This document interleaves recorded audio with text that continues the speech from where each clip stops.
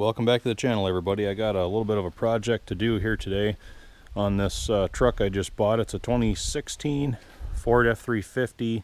It's actually about a year old. It's a carryover model that sat on the lot where I work for about a year, maybe a little longer, and it never sold. It was brand new.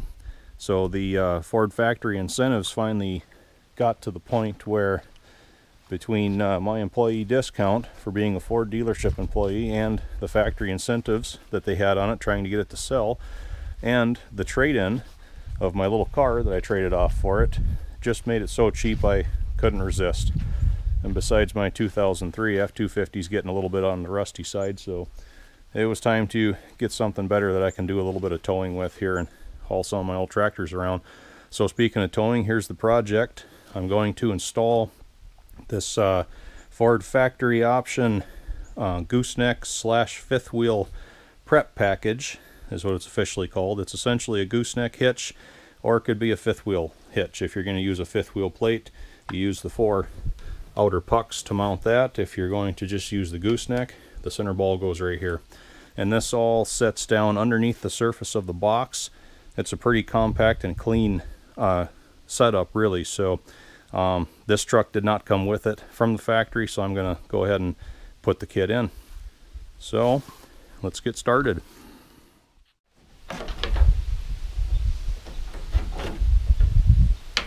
So the first step is to remove the tailgate and get it right out of the way.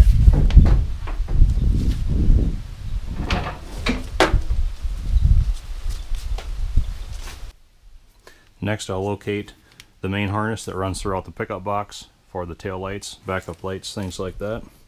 And I'll disconnect it from the vehicle harness. And then unbolt the fuel filler neck and position it down inside. And the last thing to do is remove all of the bolts holding the pickup box to the frame, so that I can lift the box to facilitate installation of the main frame of the hitch. These pickup boxes really aren't that heavy, so this light-duty chain hoist with these ratchet straps going to all 4 tie-downs is going to be plenty to get lifted off the frame.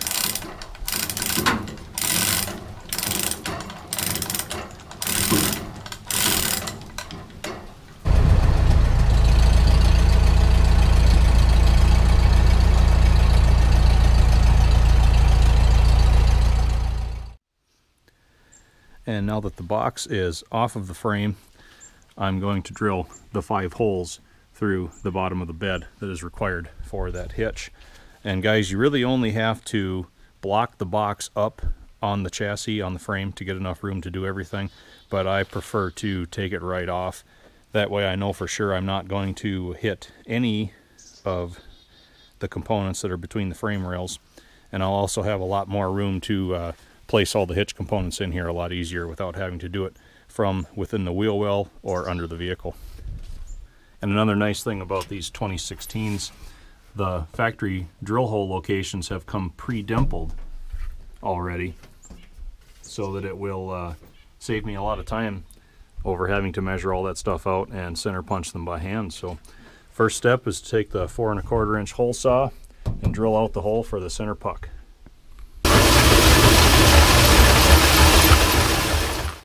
Now that I've got the 4 1/4 inch hole done in the center, I can take the smaller 3 inch hole saw and start doing the 4 outer holes.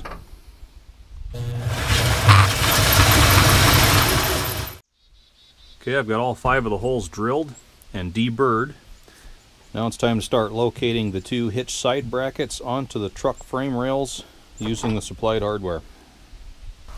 This is a pretty simple install. Side brackets are labeled left and right, and all the holes are pre-drilled. So you pretty much just line everything up and just loosely bolt them in place for now.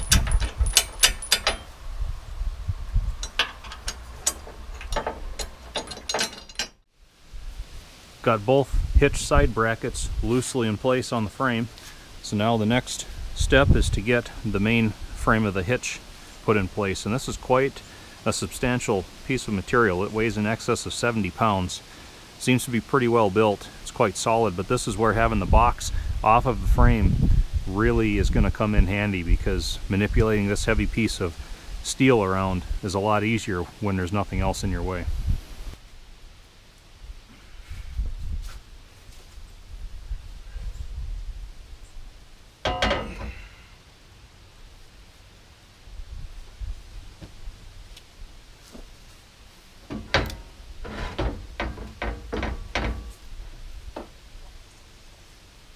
There we go. These bolts and flag nuts will just be loosely started at this time.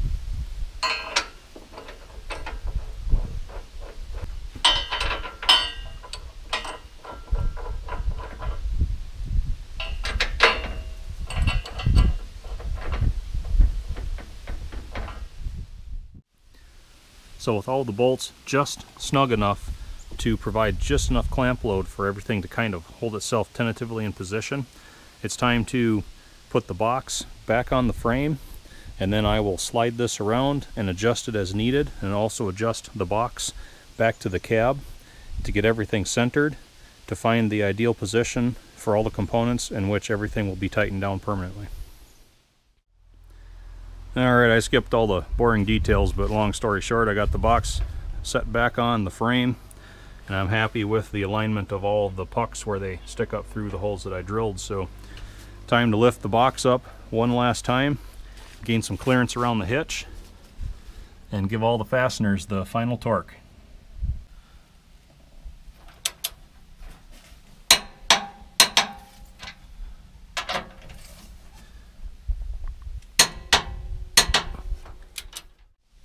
Okay, now that all of the hitch framework is fully torqued down, I've got the box sitting back on the frame. I've recentered it to the cab and to the hitch pucks where they stick up through the holes. So now it's time to get the box bolted back down to the chassis, and Ford wants you to use new box bolts every time. Supposedly they're a one-time use only.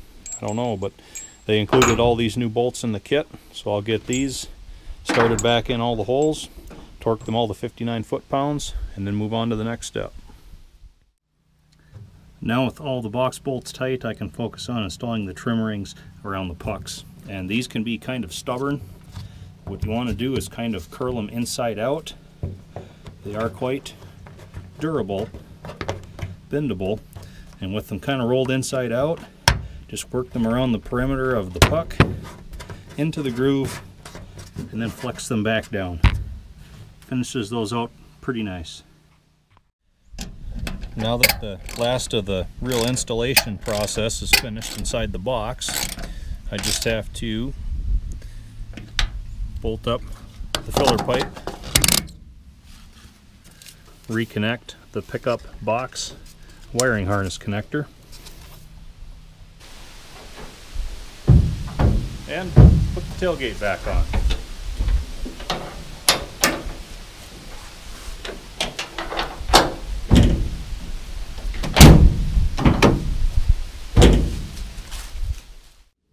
Okay, so this is how this system works. Like I said, it's a pretty clean install. Everything is pretty flush with the bottom of the bed. Nothing really sticks up above the tops of the ribs, so I like that. Now, if I was going to be doing fifth wheel towing, the fifth wheel plate would attach into the outer four pucks.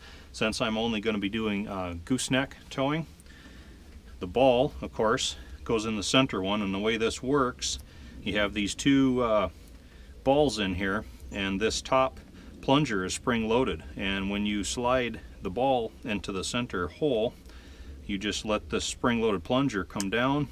It pushes the detent balls out. They engage with the groove that's in here, and that's what keeps the ball firmly secured into the bottom of the truck. And for the tie downs for the gooseneck, they go in the front two puck holes right here, and it just goes in, you twist it, and then this little lock comes down and holds it in place so that it cannot be removed without pulling up on the lock and twisting it out. And if I wasn't going to use any of this stuff, I can always take the ball and the two tie downs out, and I have more of these covers to cover these other holes. So with that, I've got the truck ready to do some towing, start hauling some tractors around. Guys, I hope you enjoyed following along with the install. As always, I thank you for watching. If you like what you're seeing, hit the button down below, subscribe to the channel. I always appreciate that. In the meantime, hope to see you back again.